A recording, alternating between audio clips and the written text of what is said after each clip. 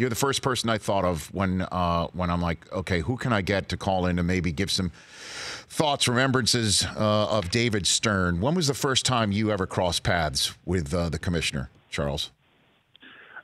I think probably the night before the draft, he might have came by and said hello to us guys. But the first time I ever spent any time, obviously when it's a big deal. You see even today when kids shake the commissioner's hands, it's a pretty cool thing. It's like you made it.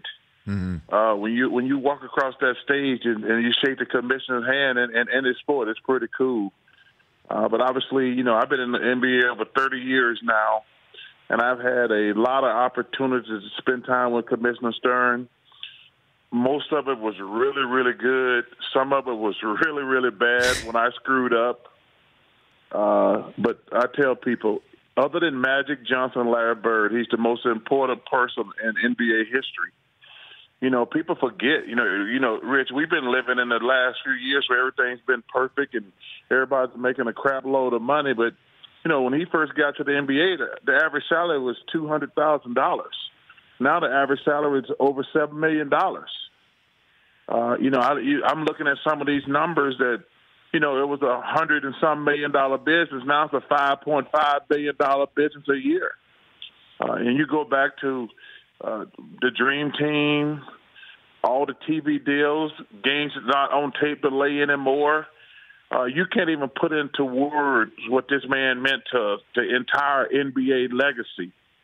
Because, like I say, we've been so profitable and so big for the last 30 years. People forget when he took over, it was considered a not a good league, drug-infested, too many black guys.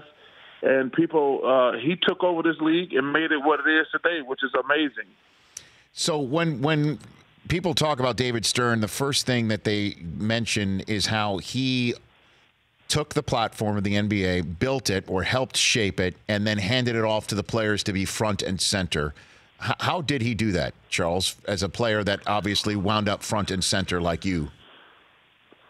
Well, I think the main thing is, we're a little bit different in NFL. They always worry about the shield and, they don't want their players to step out. But he made the players, like I say, listen, I've said this now, and Magic Johnson and Larry Bird saved the NBA. They're the two most important players in history, and David maximized, put them in a position, put all us players in a position where we could make the most money. We make more money than any other athletes anywhere. I mean, you think about that. We make more money than any other sports franchise players in any other sport. And it's all guaranteed.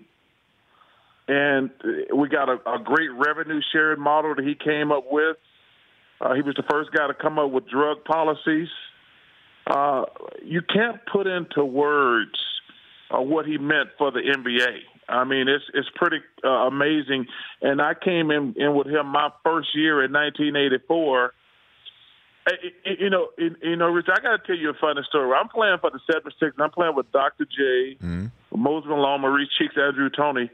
I remember the first time an NBA player made $1 million. We were walking around high-fiving each other. I mean, that's how crazy, it was. We never thought a guy would be making $1 million. When Magic Johnson signed for 25 years for $25 million, me and Moses, Dr. J, and all those guys, Maurice and Andrew, and we're high-fiving each other because we could not believe that an NBA player could actually make $1 million. And look at where he left the league when he retired, and just look at it today. And, I mean, you can sit there and say, wow, he did a great job. Great is not a good enough word to describe what this man put all of us in position to where we got the greatest lives ever today.